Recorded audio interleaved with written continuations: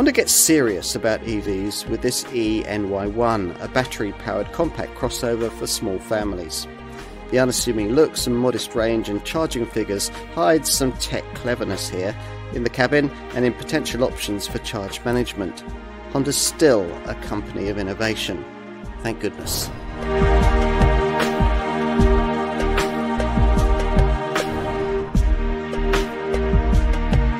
So, anyone?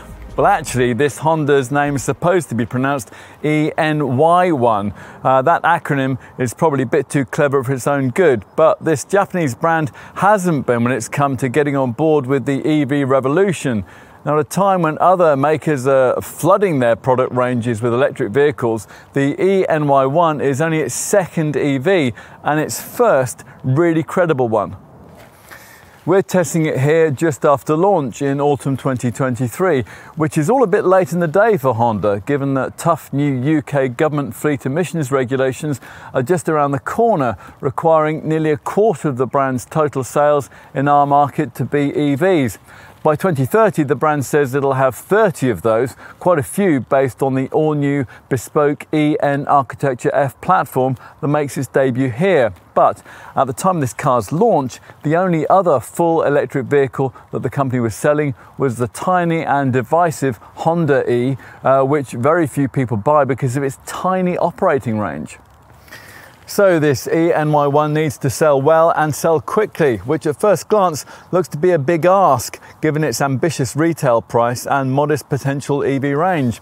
Honda, though, has always done things a bit differently and claims to have approached development of this electric vehicle in the same way.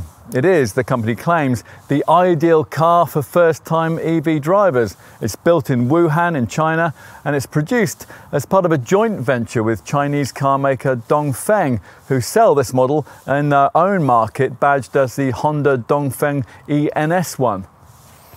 So, should you consider an NY1 as an alternative to larger, longer ranging, faster charging, similarly priced rivals? Does this car really have the hidden talents that Honda claims for it? Both interesting questions, and you'll need the industry's most comprehensive review, the Car and Driving road test, to answer them.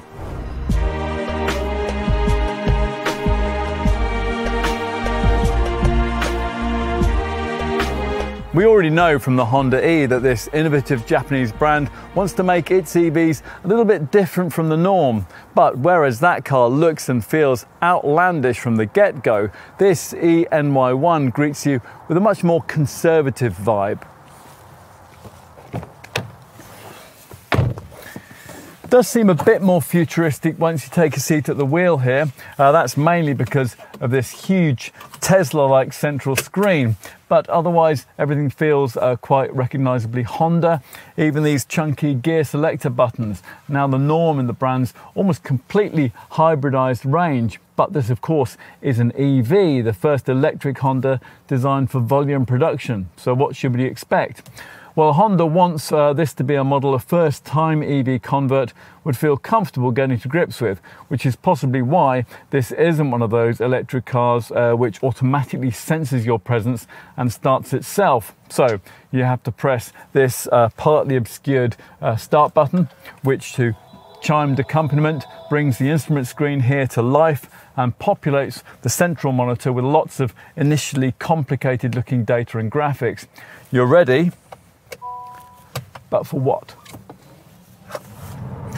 Well, quite a rapid takeoff from rest. This car is a bit old school EV like that, which might be something of a problem if the tarmac's damp and you've selected the most urgent of the three provided drive modes, Sport. Now, with that engaged in conditions like that, it really is extremely easy to spin the front wheels, and if you're on a bend, you'll find yourself being skipped over to a part of the road that you really didn't want to be on. Apply the throttle more evenly or restrict yourself to the other two provided drive modes, Econ or Normal, and in damp conditions this won't be so much of an issue, but we do still think that this NY1's rather abrupt torque delivery would be better managed if Honda had specified a grippier set of tyres rather than the efficiency orientated Continental Ultra Contact rubber that's fitted here. This, after all, is an HRV-sized crossover with around 50% more power than an HRV, 201 bhp to be exact, with 310 Nm of torque and 0 to 62 in 7.6 seconds. Although, of course, if you exercise either of those figures to any great extent, or you approach the limited 99 miles an hour top speed, you'll find the 68.8 kilowatt-hour battery's mileage range dropping like a stone. That's something that you're going to have to manage here, because there isn't that much of it, at least not by the standards of the EVs, which also sell at this Honda's quite exalted price point.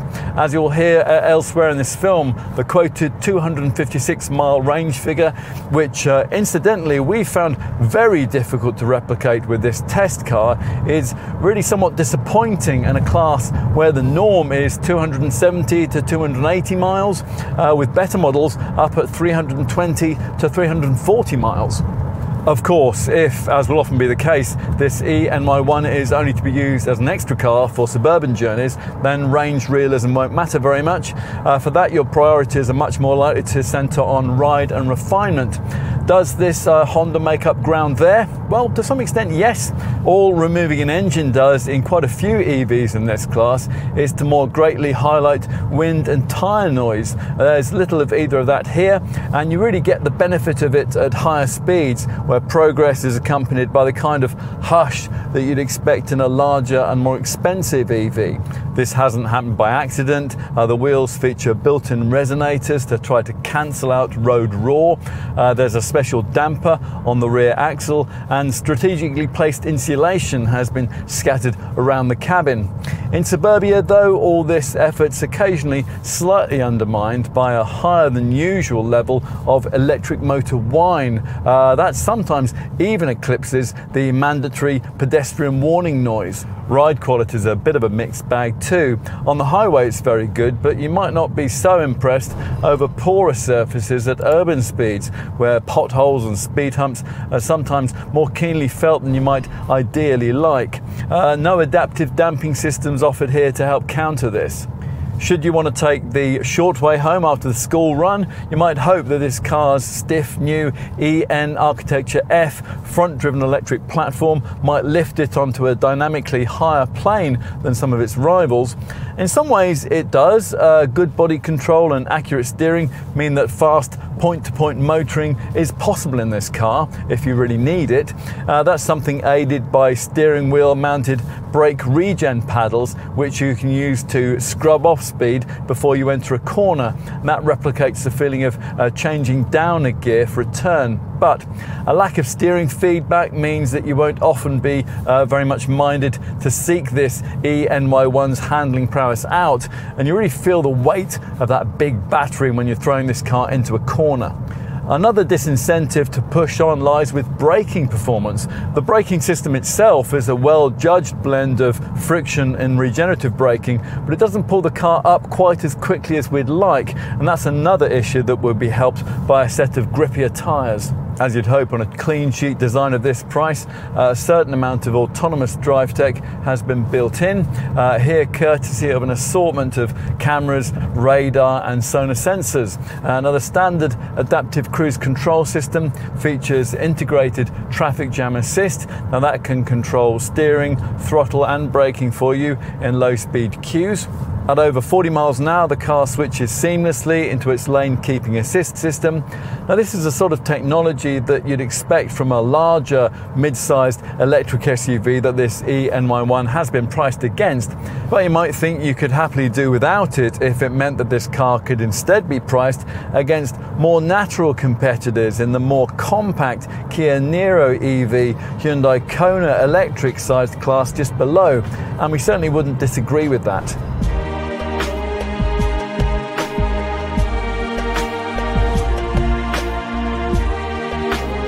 There's every chance you might mistake the NY1 for its hybrid combustion-powered HRV stablemate rather than the completely new design it actually is. The looks, the dimensions and the token crossover vibe are all similar with both cars, and in the case of the NY1, pretty conventional, which is a bit disappointing after the adventurous and futuristic styling of the brand's very first EV, the Honda E. But that didn't sell very well, and it wasn't targeted at the kind of volumes being envisaged here. In profile, the NY1 looks particularly HRV-like, although its bespoke platform allows it to actually measure in 47mm longer. There's a similar coupe-like roofline to that car. The doors are carried over too, and there are tightly defined belt and character creases and smooth surfaces.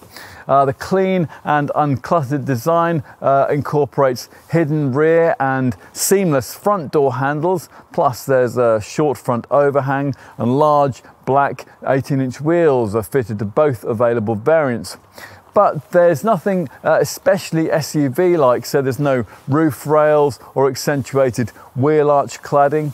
The 4,327mm body length sees this car fall between market sectors, but it's sized closer to the compact end of the crossover EV segment, 66mm longer than a Volkswagen ID3, but 257mm shorter than an ID4. A flush front grille houses a centrally mounted charging point, and there's EV-specific badge treatment, which sees the brand logo finished in white.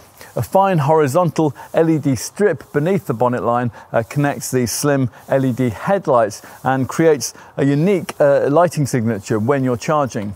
The sporty front spoiler lip appears to float beneath the gloss black finished lower grille section. Now this closes to hide the radiator when the vehicle's parked up. Either side of this aperture, indicator strips flow into narrow corner cutouts. This charging flap operates via a black button just above it, and the lights provided there next to the charging socket, that's something that quite a few competitors actually forget to add. There's very little beneath the bonnet, by the way. There's only a Honda branded plastic panel. At the back, the rear turn signal, braking and reverse lights are all integrated into a single combination tail lamp unit alongside a full width light bar, which is supposed to accentuate the NY1's wide track and give it a sure-footed appearance.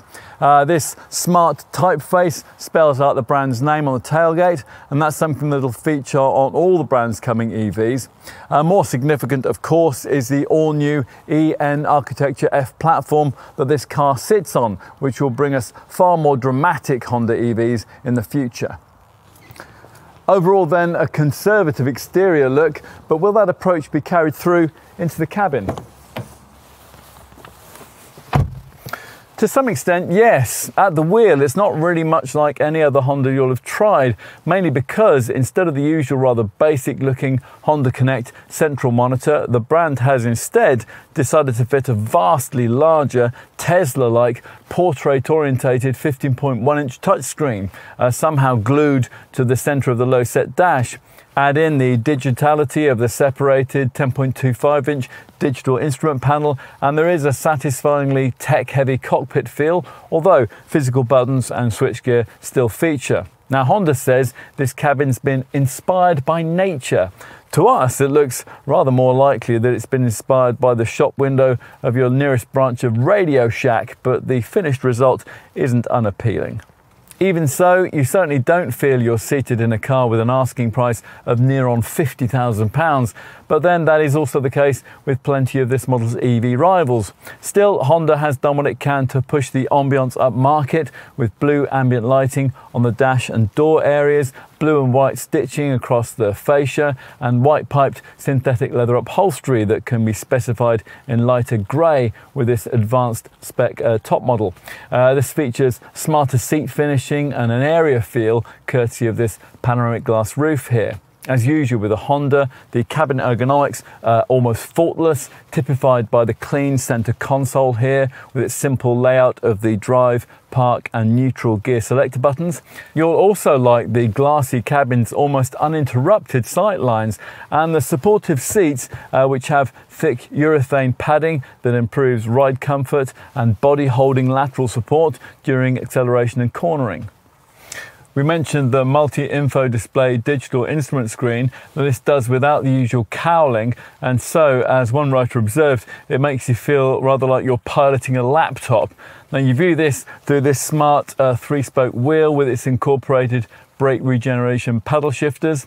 Honda isn't one of those brands who design such TFT panels to replicate the previous generation analog dials. That's all very avant-garde, but it does mean that you're presented with what initially looks like rather a haphazard mess of different information at first glance. Analog instrument clusters were designed in the classic manner to enable the driver to assimilate information in a very brief glance. That's something that's rather more difficult here, and it's not assisted by the option of a head-up display. There's a big digital speedo in the middle, while the right side of the screen, that's taken up by a fairly useless power and charge meter. The right side of the monitor, that can be tailored to what you want to see via this scroller on the left-hand wheel spoke. Energy, speed and time, audio, phone, navigation, speed settings, driver attention and safety support are the main options. Only when the car is charging does this screen's layout become really concise. It clearly shows battery capacity and charge time, which is remaining, alongside a readout of recent drive efficiency. But if you thought the multi-info display was complicated, just wait until you try to get to grips with this 15.1-inch central touchscreen, the effect of which is a bit like having two Civic infotainment screens stacked on top of each other. The end result is certainly a lot of screen real estate, but it doesn't feel like that in practice because at no point is the whole display ever used for a single function. Instead, it's divided into three sections. The bottom AC zone is a permanently displaying window for all the climate controls, which unfortunately aren't backed up by any physical buttons. The middle driver assist zone is for EV and audio functions, and the top connect zone is for smartphone and navigation systems. Now, if you don't mind the data heavy layout here, you'll find that this monitor does work well with quick response times and sharp resolution. Frequently used features, they're always displayed most prominently for ease of use, and they can be personalized to suit user preferences. Now, we'd expected that wireless Android Auto smartphone mirroring would be part of this new generation system, but no, only Apple CarPlay can operate without a wired tether. But this screen does, of course, allow for simple integration of third-party apps, and it includes in-car Wi-Fi, a DAB tuner with a front tweeter, a voice activation, and over-the-air updates. Aside from screens, there are some very nice Honda-style touches. Take the air diffusion system, that's borrowed from the HR-V. Instead of the climate fan blasting you in the face when you're trying to quickly heat or cool the cabin, this rather cleverer setup channels airflow across the side windows and the ceiling, creating a gentle vortex that can be used with or without the standard airflow outlets. You get far more of a natural breeze, and you're shielded from hot and cold radiation through the side window glass. Talking of radiation, if your NY1 features this panoramic roof here, which at the front has a manually operated shade, the glass for it will feature a microscopic coating to improve thermal efficiency, as well as reducing the level of infrared and ultraviolet light that can pass through into the cabin. What else? Well, Honda's managed to find a seating position that feels neither commanding or sporty. Perhaps that's what the customer clinic told the designers they wanted. Maneuvering is straightforward thanks to the good all-round cabin visibility here that we mentioned earlier on, but rear parking sensors and a reversing camera, that's upgraded to a 360-degree monitor on this advanced model, come as standard just in case. This plusher variant gets an upgraded audio system with these neat circular A-pillar mounted speakers. Build quality, from the Chinese Wuhan factory. That seems fine, and everything that you touch regularly is coated in soft touch materials, although scratchier plastics do feature on top of the dash and lower down in the doors. Storage space is average. Unlike other EVs, the removal of the usual transmission tunnel hasn't freed up any extra stowage room below the center console, but there's a big open area underneath the huge central screen here, which incorporates a wireless charging mat, a 12-volt socket, and both USB-A and USB-C ports. Between the seats, there are twin open cup holders, and the armrest behind that conceals a smallish cubby without internal ports. An overhead sunglasses compartment that's been forgotten. You're not going to be using this open cubby by the driver's right knee for very much. The ticket clips are on the outside of the sun visors, and the big glove box isn't cooled. Time to take a look in the back. Now, this car's exterior dimensions may be closer to that of a compact SUV, but Honda says it's designed the feel of space in the rear seat to better match what you get in the mid-sized crossover models that this car's being priced against. So let's pull on this concealed upper door latch and take a look. Now, to access the cabin, you have to dodge this tapering C-pillar. And once inside, well, there's certainly more room than you get with something ID3 or Kona electric sized. The feeling of comfort's aided by a seat cushion design with increased padding and a reduced hip point positioning. There's actually 780 millimeters of legroom. That's about the same as you get in something much bigger, like an Audi Q8 e-tron, which is astonishing from a car with a wheelbase length of just 2,610 millimeters. Honda has certainly maximized what it has, and there's extra space under the front seats that you can slide your shoes into. As you'd expect in an EV, there's a low central tunnel, but the slightly raised cushion in the center part of the bench will make it difficult to take a middle-seated adult for any significant distance, even if the cabin width had allowed it. This bench doesn't do anything clever like slide back and forth.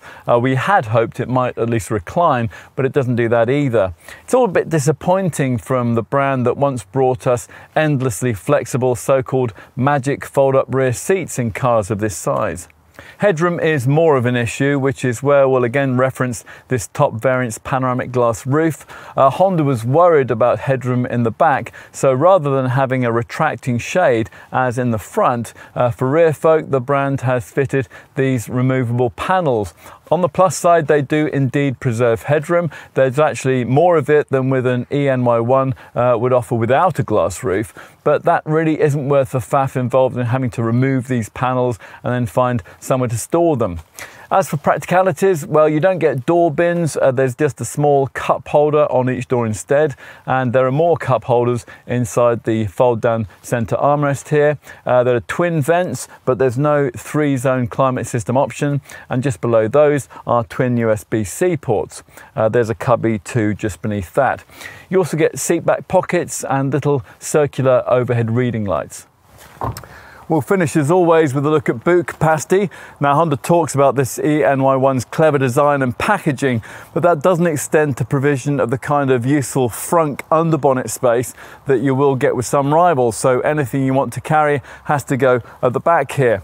Now you get a hands-free powered tailgate on this top advanced spec model, and this rises to reveal 344 litres of space.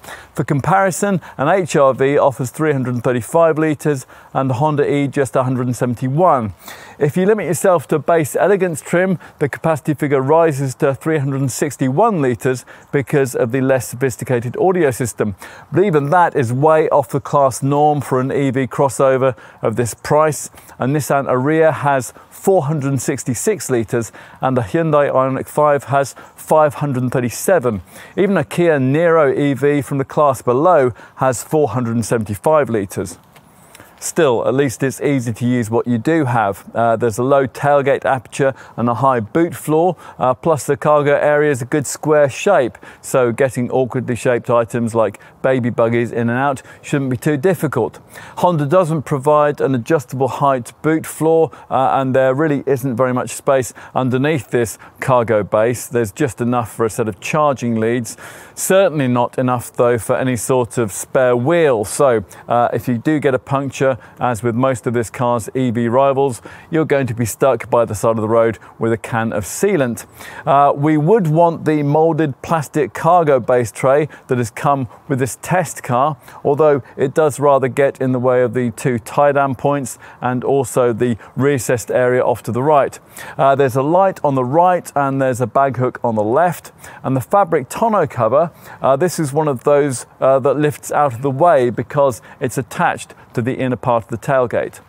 If you need room for longer items like skis and you have a couple of rear-seated passengers, then you're going to be out of luck because Honda doesn't provide you with a ski hatch, such as you get in a Volvo XC40 Recharge, or a convenient 40-20-40 seatback split, such as you'd get in a BMW iX1.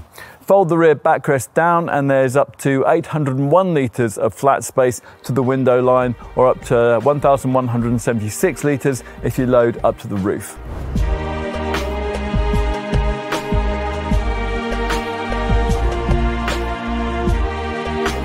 From launch and at the time of this test in autumn 2023, Honda was requiring a starting figure for NY1 ownership of around £45,000, but that will probably be irrelevant to most likely owners who will be acquiring this car under some sort of PCP finance scheme. That ambitious pricing is at least matched by high equipment levels, and that counts whether you go for base elegant spec or for just over £2,000 more range topping advanced spec.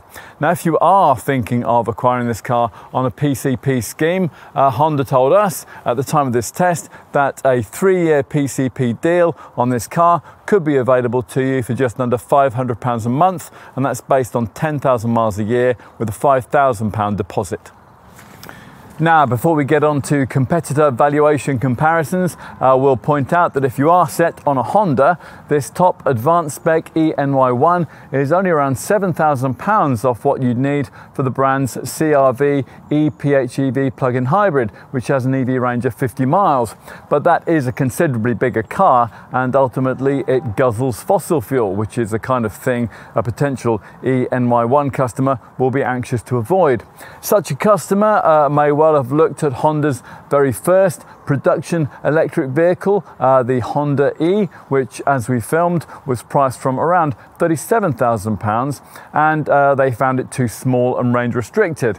For reference, Honda's smallest combustion SUV, the HR-V hybrid, which is much the same size in fact as this eNY1, costs from around £31,000. Rivals to this eNY1 are many and will be difficult for the brand to overcome at the ambitious pricing levels being pitched for the car. Now, true, there are all kinds of segment EV rivals also clustered around the £45,000 price starting point that this Honda begins at, but nearly all those competitors are slightly larger cars with longer EV ranges. We're talking base versions of the BMW iX1, the Polestar 2, the Tesla Model Y, the Kia EV6 and the BYD Seal, and you'd need only fractionally more for a base Volkswagen ID4, a Toyota BZ4X, Volvo's XC40 Recharge Pure Electric, or 77.4 kilowatt-hour versions of the Hyundai Ioniq 5. True, some class rivals you could look at do cost more. You'll need a £50,000 starting point for a Mercedes EQA or an Audi Q4 e-tron, but equally we'd have to point out that there are some very good class alternatives that are priced from just over £40,000, like the Mini Countryman Electric E, the Nissan Ariya and the Renault Scenic E-Tech Electric. And our current class favourite for this kind of EV, the base sport version of the Fisker Ocean. That costs from just £36,000. So you're going to have to really want this Honda to choose it, but you might, and if so, then you're going to need to be compensated for choosing this brand by a generous level of standard kit. So is that what you get here? Well, let's take a look at that now. All models come with 18-inch black cut alloy wheels, all-round parking sensors, privacy glass, LED headlights with a high beam support system, LED front fog lights, a rear view camera, auto headlamps and wipers, an alarm, and a very complete level of camera safety kit that we're going to get onto in just a moment. As for driver assist features, well, there's an intelligent speed limiter which adapts to the limit signs that you pass, and there's an adaptive cruise control setup which incorporates a low-speed following system that's called traffic jam assist. Now this function maintains a set cruising speed and following distance relative to the vehicle in front of you. If the detected vehicle ahead comes to a stop, then the function will decelerate and stop your NY1 without you having to keep your foot on the brake. Now, once the car in front starts moving again, well, you simply tap the accelerator and that will resume. Once you get used to using this in traffic, you'll really wonder how on earth you managed without it. So what about interior equipment across the NY1 range? Well, inside there's synthetic leather upholstery, dual zone automatic climate control, a 10.2-inch multi-info display digital instrument screen, there are heated front seats, and there's an auto-dimming rear view mirror. Plus there are regenerative braking strength control paddles behind the steering wheel, there's blue ambient lighting on the dash and door areas, and there's a wireless charging mat. Media connectivity is taken care of by a 15-inch central touchscreen with navigation, Bluetooth and a DAB tuner with a front tweeter. There's also Apple CarPlay and Android Auto smartphone mirroring, although only the Apple system is wireless. Now with this car, Honda is also offering the latest version of its My Honda Plus smartphone app, and that includes remote vehicle locking and unlocking, plus intelligent geofencing. Now this alerts an owner if the vehicle breaches a preset geofence zone. Plus there's also the ability to send journey information from the app into the car's navigation system. All that comes with base elegant spec. Here we've chosen the advanced spec model to try, which adds a panoramic glass roof, a hands-free powered tailgate, a premium audio system, the Honda parking pilot setup, a multi-view camera system, there are extra parking sensors too, and a heated steering wheel. Plus, at this level of the range, you have the option of having the synthetic leather upholstery in an alternative light grey shade, which does brighten up the cabin considerably. On to options. If you want your NY1 to have a sportier look, then your dealer will point you to the optional Obscura Black Pack, which includes a front grille and a tailgate spoiler extension, both in that colour. There are also 3 different styles of 18-inch alloy wheel. You are going to need the basics first though. Honda sells its own wall box, the Honda Power Charger, and that offers a charging capacity of up to 22 kilowatts, 3-phase, and 7.4 kilowatts, single phase. And the brand offers the usual Mode 2 and Mode 3 charging cables. But disappointingly, there's no heat pump option to preserve driving range in really cold weather. There really aren't too many paint choices here. You'll be selecting between Aqua Topaz Metallic, Vermilion Red Pearl, Crystal Black Pearl, Urban Grey Pearl, or, as in this case here, Platinum White Pearl. Onto the Honda sensing safety features fitted across the range. As you'd expect, it includes autonomous braking tech, a collision mitigation braking system, and forward collision warning. There is also lane departure warning, and there's also a lane keeping assist system. Traffic sign recognition, that is of course also included, and earlier on we already mentioned the high beam support feature, which is built into those headlights, and that auto dips them for you at night.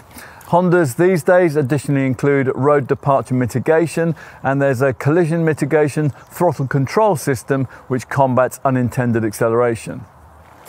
As for passive safety features, well, there's usual bouncy castle plethora of airbags for the front driver and passenger, plus there's a passenger SRS airbag, front side airbags, and front and rear side curtain bags. A built-in e-call system will advise the emergency services about your exact GPS location if any of those bags inflate. What else? Well, there are whiplash lessening front headrests and a brake assist system to aid the ABS setup in emergency stops, and that'll be advertised to following motorists by an emergency stop signal. Like all Hondas, this one also includes vehicle stability assist, electronic brake force distribution, ISOFIX child seat fastening points, and a tire deflation warning system.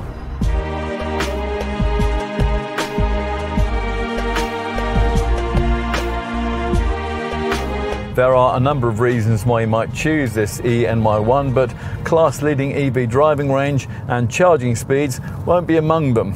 Honda reckons class leadership in those two areas isn't particularly necessary for the target market, who they think will want this car mainly for local journeys energised via overnight home charging. Well, perhaps they're right.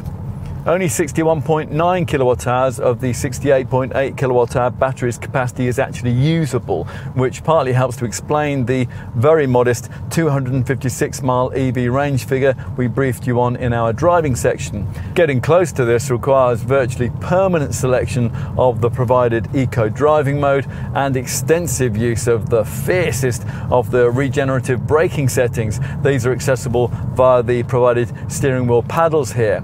Now, that range figure would be a reasonable one if Honda had priced this car to compete with EVs in the class below, like say a Peugeot E2008 or a Vauxhall Mokka Electric.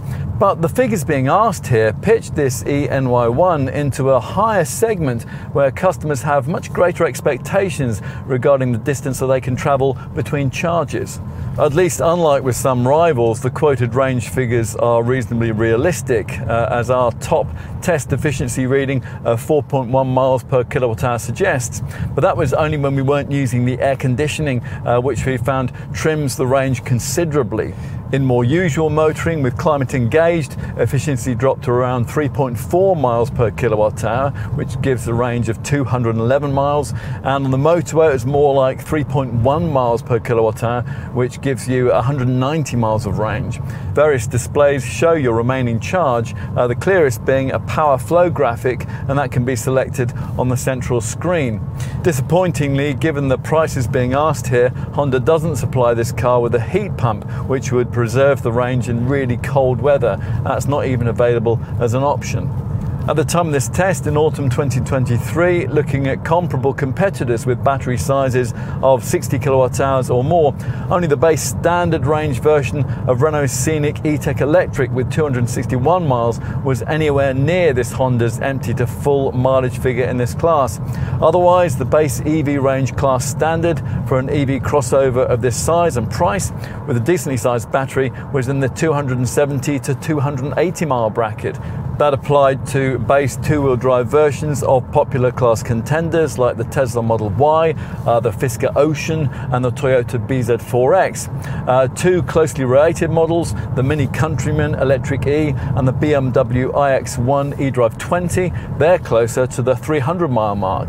But otherwise, just about everything else in the class is in the 320 to 350 mile bracket, with base versions of the Polestar 2, the Mercedes EQA and the Kia EV6 towards the bottom end of that span, and base versions of the Audi Q4 e-tron and the BYD Seal around the top.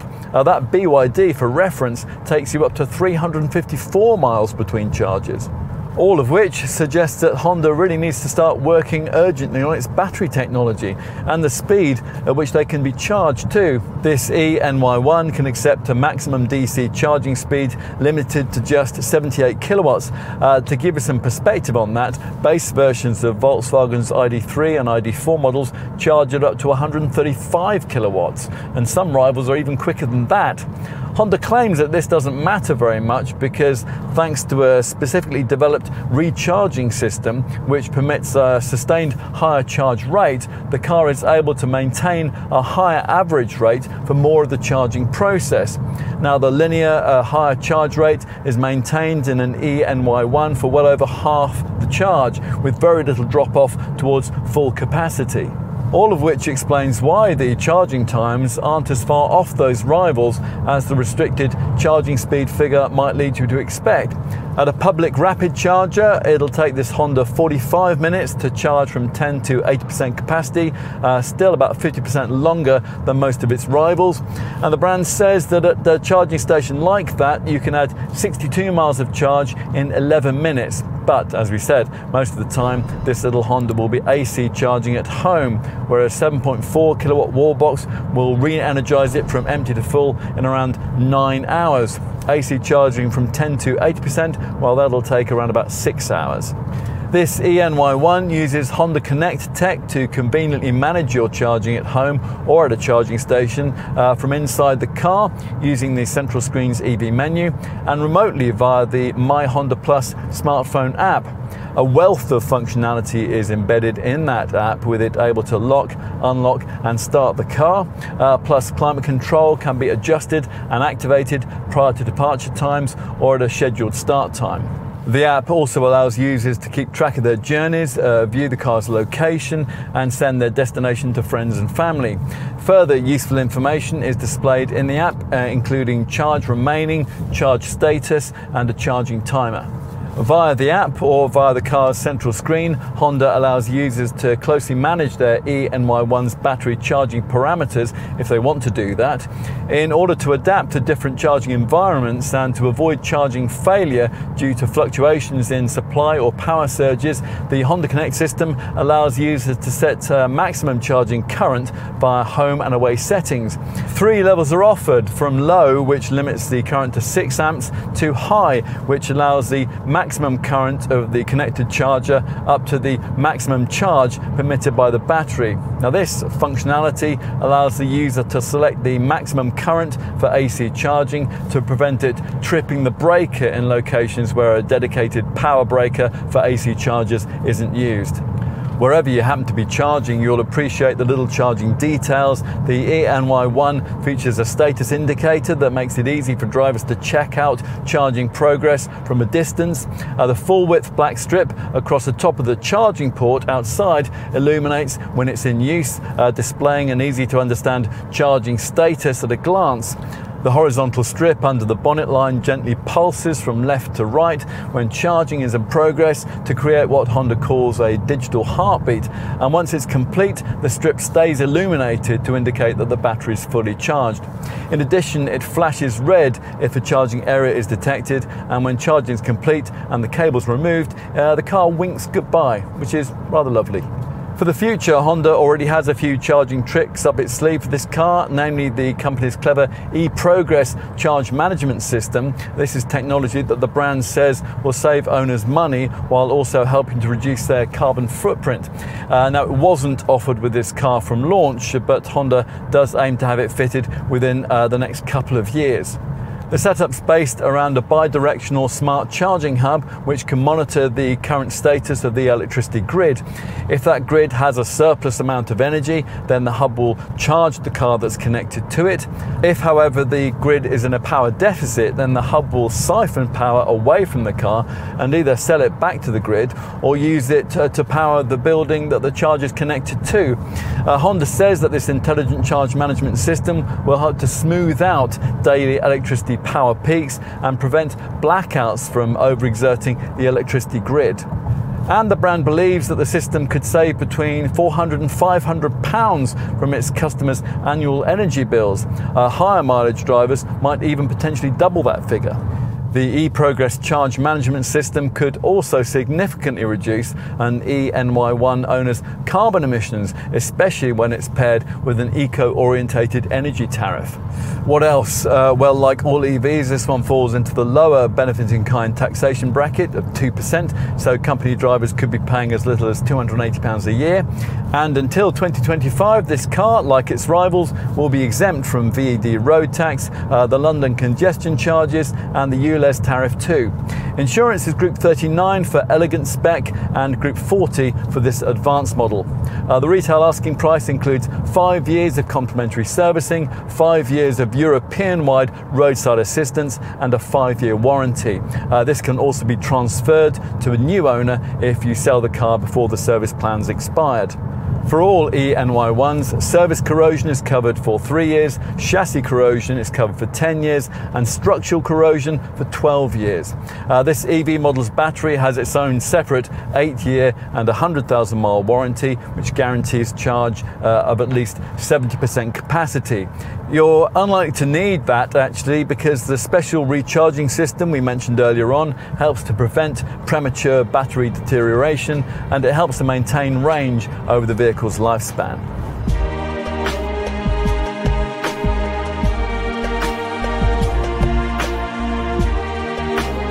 This is certainly a more pragmatic kind of Honda EV. While a Honda E feels little more than a fashion bauble, the NY1 is the kind of electric Honda you could actually countenance owning. Although we can't help feeling that for those who are committed to the brand and who want a small crossover, right here, right now, the company's similarly sized and much more affordable HR-V hybrid might be a safer and more usable all-round choice. The industry, though, is out to convince you that owning an EV is where it's at, and if you've bought into that rhetoric, or you need to for tax or work reasons, then there are plenty of things that you might like about an eNY1. You might not be immediately sold on this car's conservative looks, but Honda cabins are models of economic excellence, and this one doesn't disappoint in that regard. Plus, there's an astonishing amount of rear seat space given the compact dimensions, refinement is excellent, and you get a very comprehensive after-sales package from a car which will probably be boringly reliable. For all those reasons and others, the eNY1 would be a good buy if it cost £10,000 less. Even a £5,000 reduction would see commentators like us less inclined to criticise it for its relatively modest driving range and its restricted DC charging speed.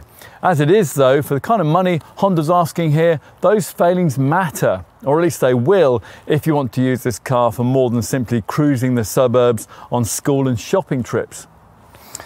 But if that's all you have in mind and the sticker price is palatable, or more likely you're offered an attractive PCP finance deal, then this Honda might be worth a look. Overall, the eNY1 has just enough of the brand's originality for us not to dismiss it out of hand, and you shouldn't either.